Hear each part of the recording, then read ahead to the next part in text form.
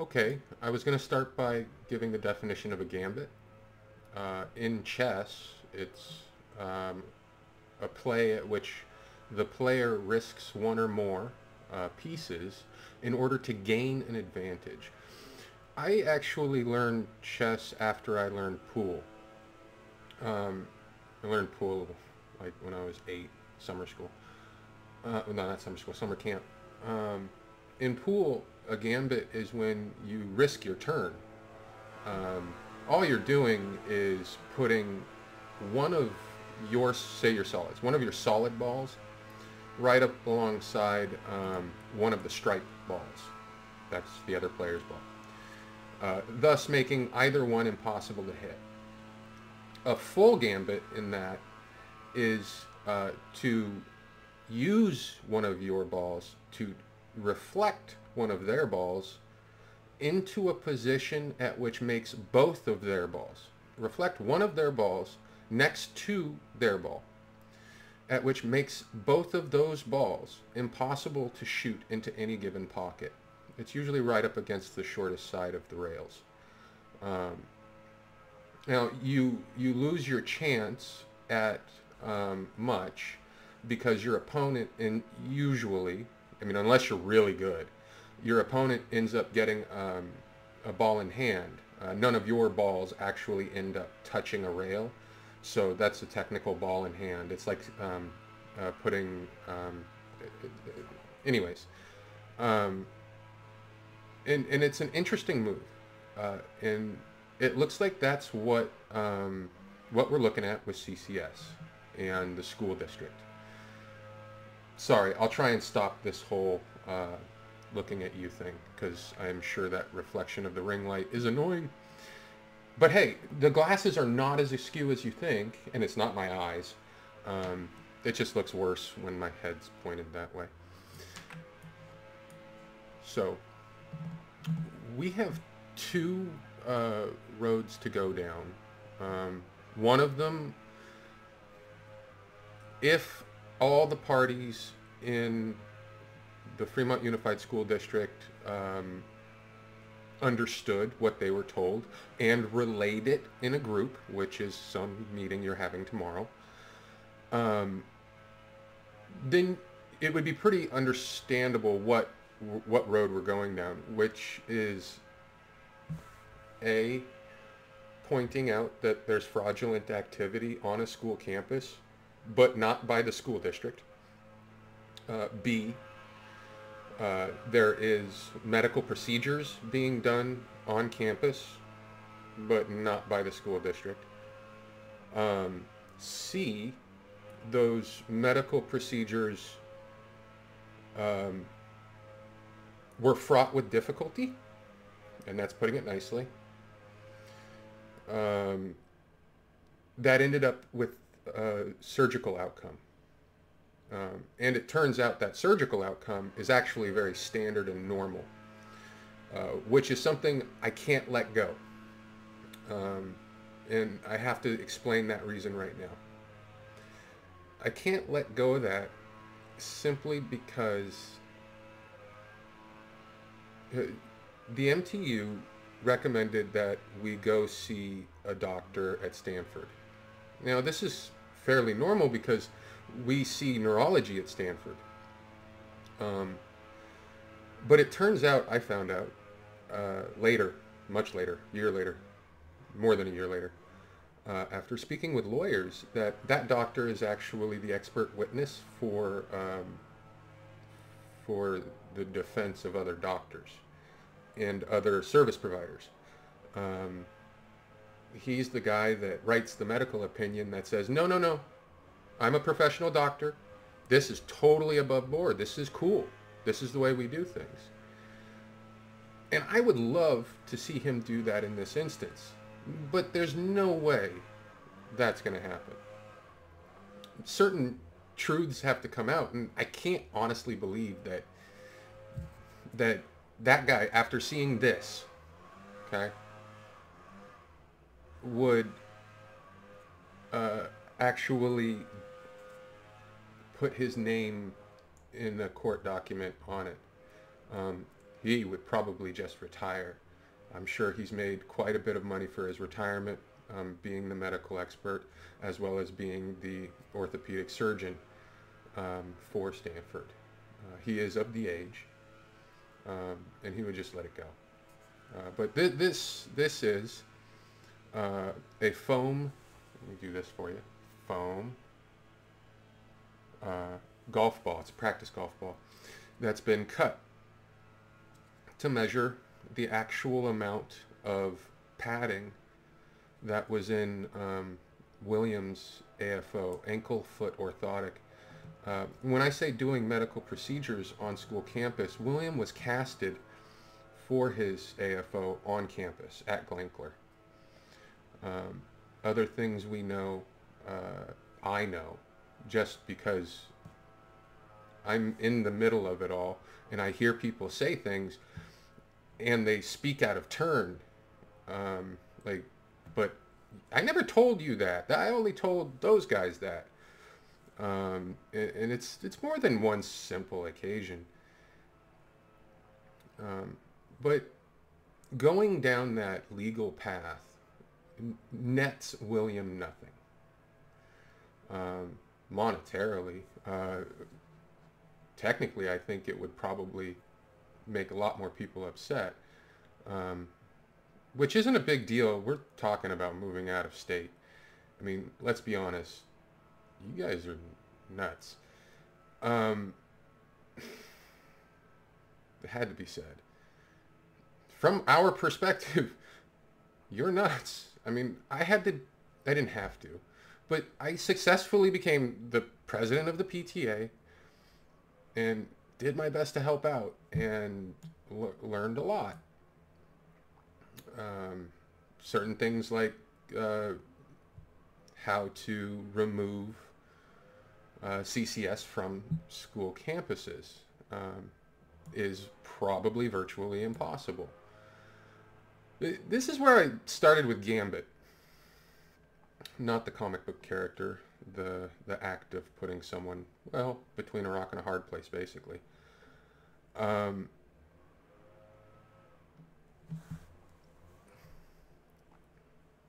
We could continue down the road we're on and probably get a lot of people into some serious trouble. Or I could choose to disregard the knowledge I have and speak as though everybody did a great job. Well, as good as they could. Because we all live under rules. CCS, California Children's Medical Services, is under the rules of providing the lowest bid of anything that is medically certified within a book of 300 or plus pages of many different types of medical equipment that are certified to handle many types of medical problems or issues like an AFO, ankle foot orthotic. And they go for the least bidder. So let's just say, because I seriously can. I could just say, hey, they say this is okay. And two complaints to a state agency that handles as if they are the medical board for physical therapists. Technically, the board is what gets the complaint, but it's the Consumer Protection Services that runs. Whoops, sorry about that. That runs the complaint process with I guess a tertiary medical professional. Let's say they came to a conclusion, which is that this is okay, and that whole process of doing that on state school campuses is okay. There's nothing legally wrong about it. Nobody did anything wrong, because that's what they said. That's public knowledge. We could go down that road. I'm actually thinking that's the better road to go down. Simply because it leaves the school district on the hook for this. Um, Again, the medical procedure started on a school campus in a school room that was leased out to a state agency that is, according to another state agency, doing everything by their book of rules. Um, for instance, putting this into something that was perfectly casted to match the contours of my child's leg. Obviously, it's not this. And obviously, it doesn't look like a big bump like that. It actually curves out nice and neat.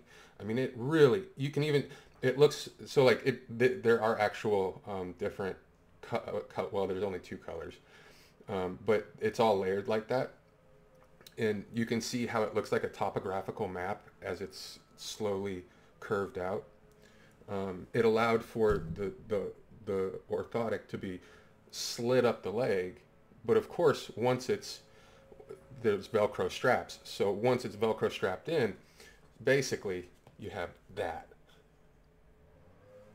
And there is one thing I can tell you: this foam is foamier. It's softer.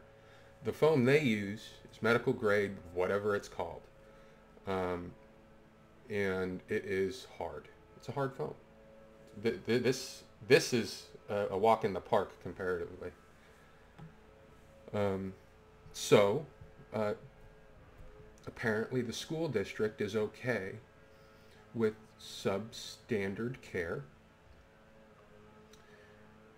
Approximately 2 years after 2017 ruling from the Supreme Court where standard care wasn't good enough for special needs. It was decided by the Supreme Court of the United States that ambitious care, or rather, what did they say? Appropriately, it is that special needs to be appropriately ambitious, not just appropriate services. No, appropriately ambitious services. This is the opposite of that. This substandard, it resulted in the need for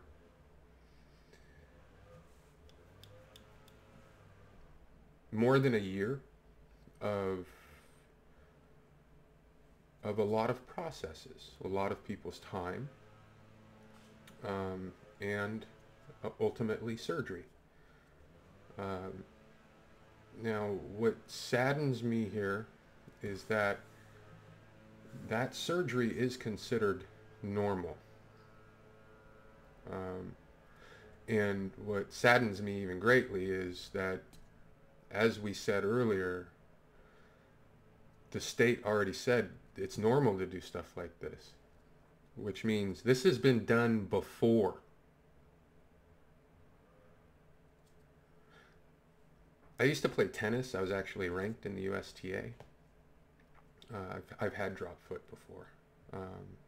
I know what it feels like. I know what it comes from. I used to play soccer.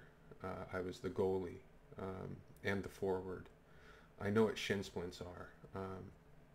I had almost all of the muscles in my right quad ripped out. I have a medical record bigger than my son's at the moment. And that's just up until I was 16. You know, there's a lot that can be discussed, but ultimately the easiest route is to say that you have an organization that's renting space from you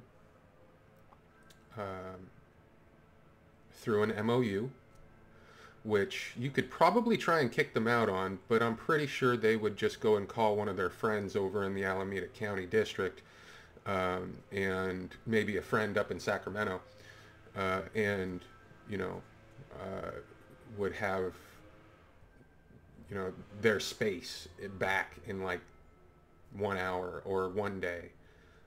So a complaint needs to go to Sacramento. A complaint needs to go to state. As I wrote this, I've been rewriting complaints. You know, as Raul knows, I've been playing a little chess, um, but I'm also and usually do play a form of Tetris with my words. Basically, I create paragraphs of good sentence, good thought, good thought, good thought, and then I order them up. Right? Nope, nope. That one needs to come down here, and then I'm missing something in the middle. Wait, put it up here and put something in there.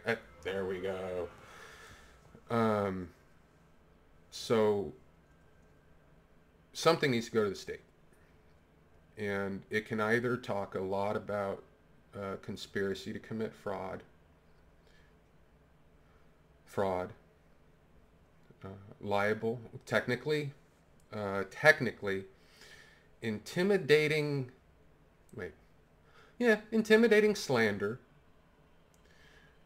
with intent to libel, followed up by slander.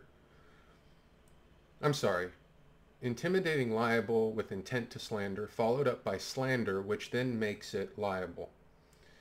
Um, and that's actually how it worked. And I understand that libel is a written word and slander is a spoken word. So if anybody's thinking I'm nuts, um, you know, that monitor's being held up by, well, a very nice book. Um,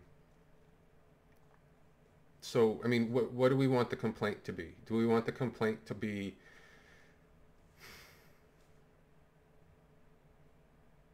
legal terms? Or do we want it to be, you know, what it is, but toned down to the point of they're talking to their aides are talking to your aides, their standards are lower than your standards. That makes this wholly inappropriate. They shouldn't be on campus. And since their standards were actually upheld by a state board through a state process, which is a part of the Consumer Protection Agency, the medical board, physical therapist complaints, they get, this whole process starts with the Consumer Protection Agency, but they get, they talk to the board, and then one of those two parties hires or has a medical professional on staff, and they review stuff, and I'm assuming they talked to the they're not doctors, to the therapists, the rapists.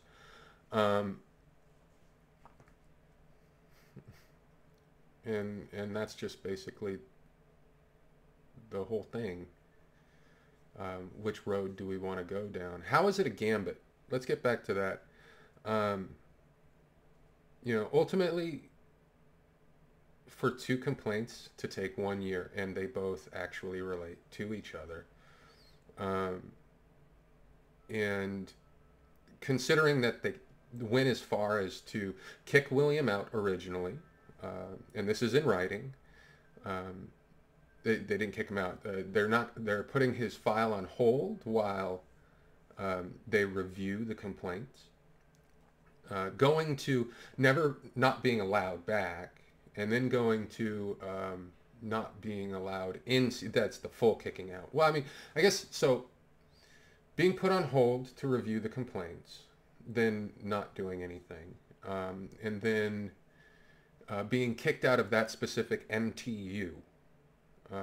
There are no nearby MTUs.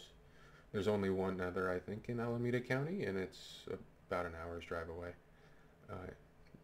Well, it's about an hour and 15 in traffic, about 45 to 50 in not traffic. To finally just, you know, you can't go to any CCS in California.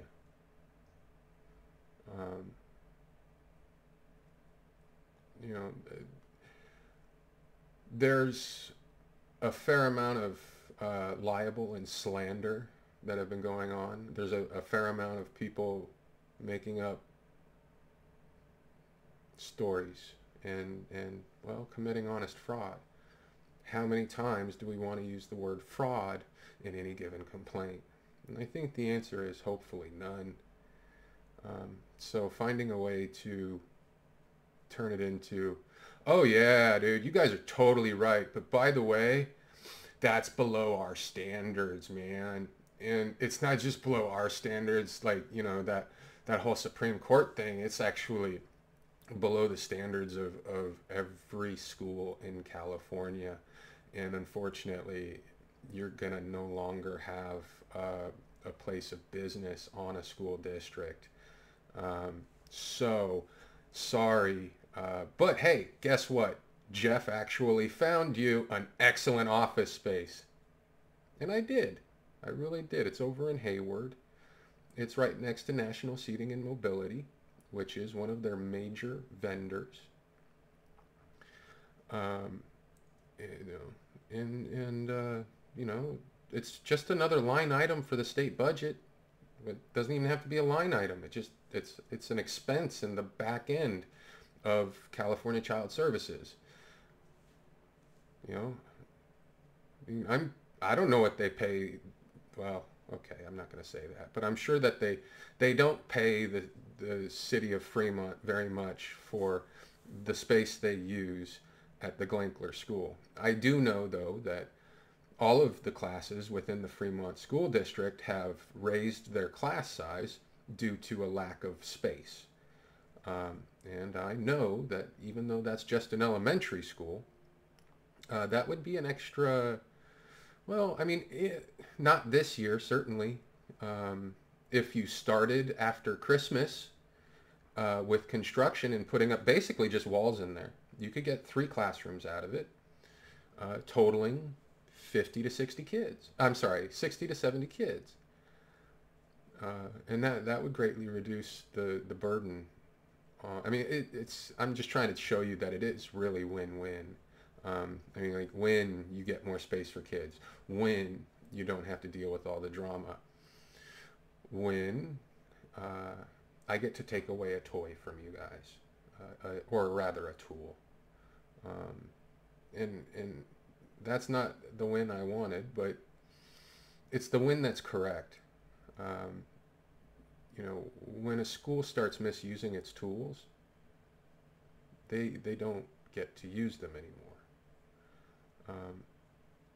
And quite frankly, the school works for the state, not the city. At the end of the day, you work for the person giving you your money. And although some of that comes from what little the city can offset, the majority of it comes from a general budget that you could not link $1 to all of the property taxes in this area. You couldn't. And I would actually think that would be one job of a city comptroller, right? City comptroller, one job of theirs. Find out how many actual units you got. Find out how much, the best you can get to exactly how much property taxes are paid. And then see if you can take that number up to the state and say, hey, state, you're not giving us nearly our cut in property taxes. I don't think they're really too short by much. Once you guys start with all of these new housing units and stuff, they will be short by quite a bit. I am also one of those people that also believe that the biggest problems with school is that after a certain period of time, administration starts to bloat, and you end up having too many administrators, not enough teachers, and then you have to correct, and administrators don't normally correct in that direction because then they're letting go of their own staff in order to hire non-staff teachers. So, yay, 25 minutes. I need a writer.